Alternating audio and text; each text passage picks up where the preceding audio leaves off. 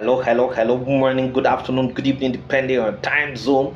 Welcome to my channel. My name is Ogbanje Joseph. Please subscribe to this channel, share, like, as well as drop a comment on the comment section.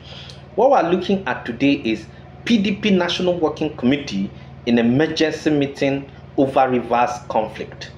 The members of the People's Democratic Party PDP's National Working Committee NWC yesterday had an emergency meeting to discuss the Congress in Rivers State and other states in preparation for the National Executive Committee NEC meeting.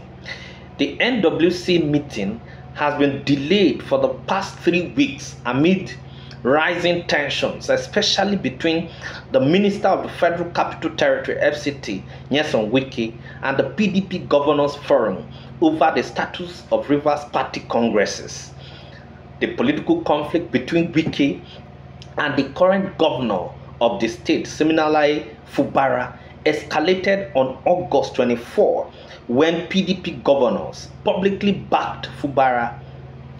PDP governors called for a review of the Rivers congresses, affirming Fubara's role as a leader of the PDP in the state.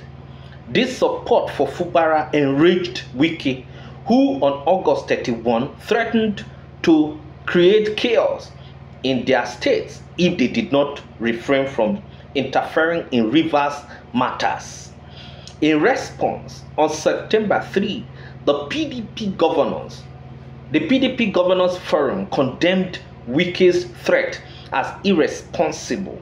A senior National Working Committee member who does not want his name in print due to lack of authorization to speak publicly disclosed that the Rivers and other state congresses will be addressed in the meeting. Present at the ongoing meeting at the PDP headquarters in Abuja at the National Working Committee, members, including the acting national chairman Omar Damagun and national secretary Samuel Anyanwu.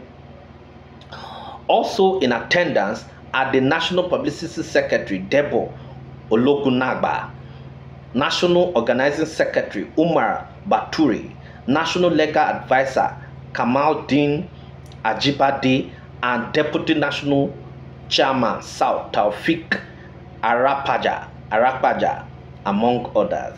Thank you very much.